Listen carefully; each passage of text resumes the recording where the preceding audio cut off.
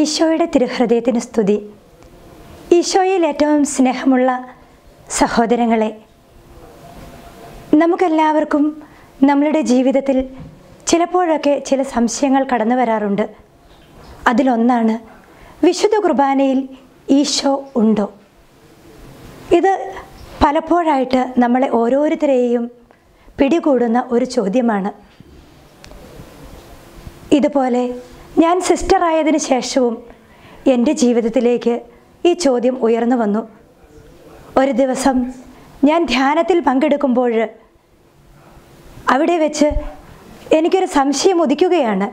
വിശുദ്ധ കുർബാനയിൽ സത്യമായും ഈശോ ഉണ്ടോ? എനിക്ക് മനസ്സിലാകുന്നില്ല.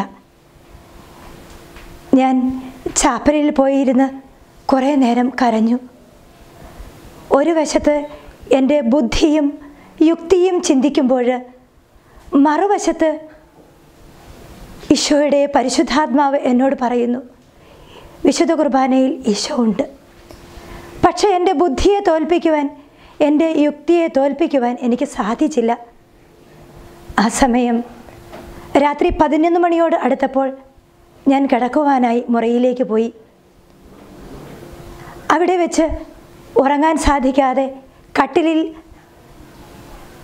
തിരിഞ്ഞും മറിഞ്ഞും കിടന്ന നിമിഷങ്ങൾ.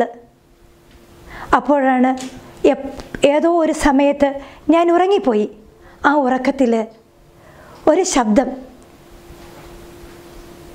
ഒരു പുരുഷ ശബ്ദം ഘനഗംഭീരമായ സ്വരത്തിൽ എന്നോട് ചോദിക്കുകയാണ്, ഗോതമ്പപ്പത്തിന് ജീവൻ്റെ തുടുപ്പുകൾ നൽകിക്കൊണ്ട് നിന്റെ ഹൃദയത്തിലേക്ക് എല്ലാ ദിവസവും എഴുന്നള്ളി വന്ന എന്നെ നിനക്ക് ഇതുവരെയും വിശ്വസിക്കാനായില്ലേ? ഈ ചോദ്യം കേട്ടപ്പോൾ എൻ്റെ നെഞ്ചു പിടച്ചു. എന്തു ചെയ്യണമെന്ന് എനിക്കറിയില്ല. ഞെട്ടി എഴുന്നേറ്റു. ഉറക്കം വരാതെ ഞാൻ അവിടെ നിന്ന് എഴുന്നേറ്റ് ചാപ്പലിലേക്ക് ഓടി.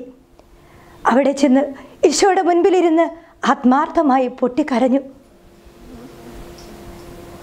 അപ്പോൾ എൻ്റെ ഉള്ളിലൊരു ചിന്ത, വിശുദ്ധ ഗ്രന്ഥം തുറന്ന് വായിക്കുക.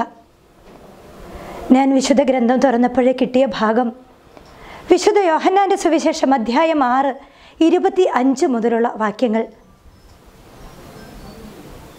അത് ജീവൻ്റെ അപ്പം എന്ന തലക്കെട്ടോട് കൂടിയതായിരുന്നു. ഞാനത് 2-3 തവണ വായിച്ചു.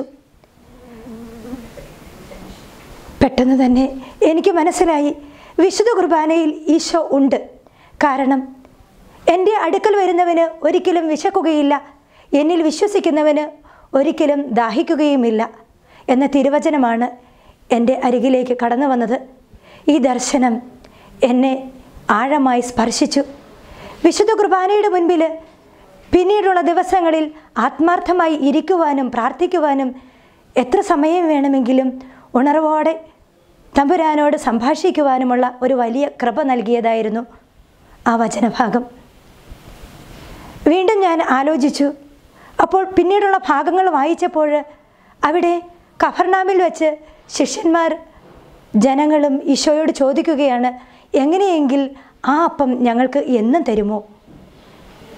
ഈ ചോദ്യം കേട്ടപ്പോൾ എൻ്റെ മനസ്സിലേക്ക് കടന്നു വന്നത്, ഈ അപ്പമല്ലേ വിശുദ്ധ കുർബാനയിൽ എന്നും എൻ്റെ അരികിലേക്ക് കടന്നു വരുന്നത്? വിശുദ്ധ കുർബാനയായിട്ട് കടന്നു വരുന്ന ജീവൻ്റെ അപ്പം, ഈശോയുടെ ശരീരവും തിരുരക്തം, അത് ജീവജലവുമല്ലേ? എന്നിട്ട് ഞാൻ എന്തുകൊണ്ട് ഈശോയെ സംശയിച്ചു? എൻ്റെ പ്രിയപ്പെട്ടവരെ, നിങ്ങളോടൊന്നും മാത്രമേ എനിക്ക് പറയാനുള്ളൂ. ഇന്ന് ഈ കാലഘട്ടത്തിൽ വിശുദ്ധ കുർബാനയെ അവഹേളിക്കുകയും നിന്ദിക്കുകയും വിശുദ്ധ കുർബാനയിൽ ഈശോയുണ്ട് എന്ന് സംശയിക്കുകയും ചെയ്യുന്ന നിങ്ങളോട് ഒന്ന് മാത്രം പറയട്ടെ.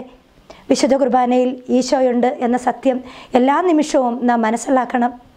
അതിനായി നമുക്ക് ചെയ്യാൻ കഴിയുക, നമുക്ക് കഴിയുന്ന ദിവസങ്ങളിലെല്ലാം വിശുദ്ധ കുർബാനയിൽ പങ്കെടുക്കുകയും വിശുദ്ധ കുർബാനയോട് സംസാരിക്കുകയും എൻ്റെ ഉള്ളിലേക്ക് വന്ന ദിവ്യകാരുണ്യത്തിനെ സ്നേഹിക്കുകയും ആ ദിവ്യകാരുണ്യത്തോട് സംഭാഷിക്കുകയും ചെയ്യുമ്പോൾ ആ ദിവ്യകാരുണ്യം നമ്മുടെ ജീവിതത്തിൻ്റെ ഭാഗമായി മാറും. അങ്ങനെ ജീവിക്കുന്ന ഈശോയുടെ സാക്ഷികളായി തീരുവാൻ, ദിവ്യകാരുണ്യത്തിൻ്റെ സാക്ഷികളായി തീരുവാൻ, ഈശോയുടെ തിരുഹൃദയത്തിന് മഹത്വം നൽകുന്നവരായി തീരുവാൻ നമുക്ക് കഴിയട്ടെ എന്ന് ഞാൻ ആശംസിക്കുന്നു, പ്രാർത്ഥിക്കുന്നു.